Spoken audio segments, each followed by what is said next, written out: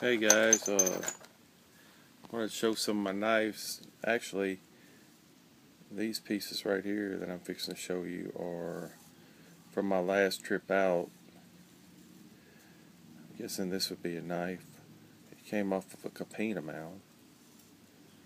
I actually took my camera with me. There's a little knife broken.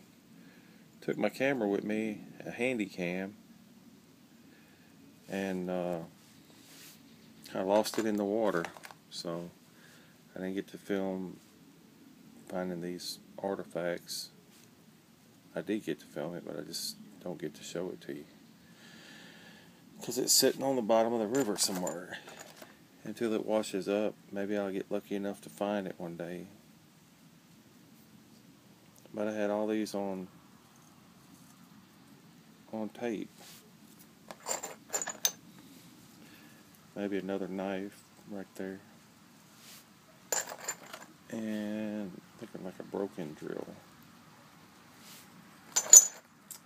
Right here are some of the knives I have here.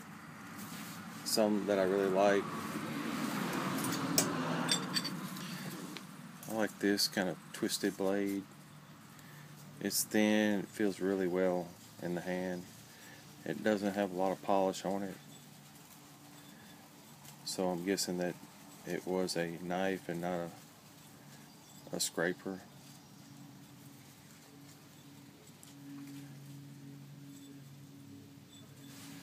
And I found this one on a capina mound.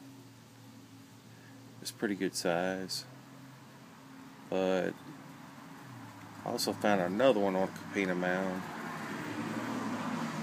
And man, it's like huge. It's right there. That's one of my favorite ones right there. It's about 7.5 inches long. I actually it has basal grinding even through this little nick right here. This basal ground up to here. You can see just a little bit of polish right in there. Maybe they handheld this one, I don't know. It probably was bigger because it's kind of got a bevel going on now. But man, this thing really feels nice in the hand. Like I said, it came off of a mound that I've only found capinas and Baker Creeks. So that's a hoss right there.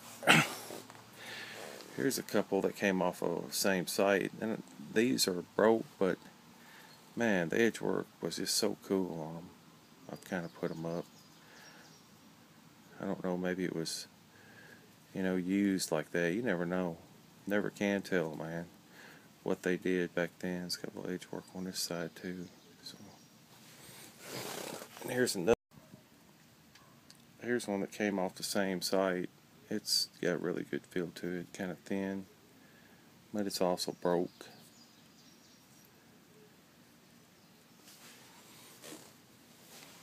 And then, of course, we got the Morse knife. I found this one on a site that I really only find capinas on. Pretty good link to it. It's a hoss. And old square knife. I believe this came off of a capina site.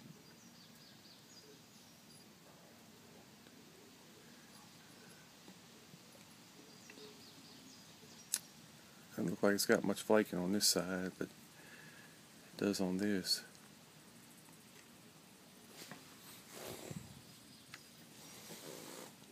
And I really don't know what this is. It resembles an older type point. And it came off the Tennessee River, kind of washed up. So it definitely looks like a knife of some type. Of course, here's the old Capina Classic. Guessing it's a knife.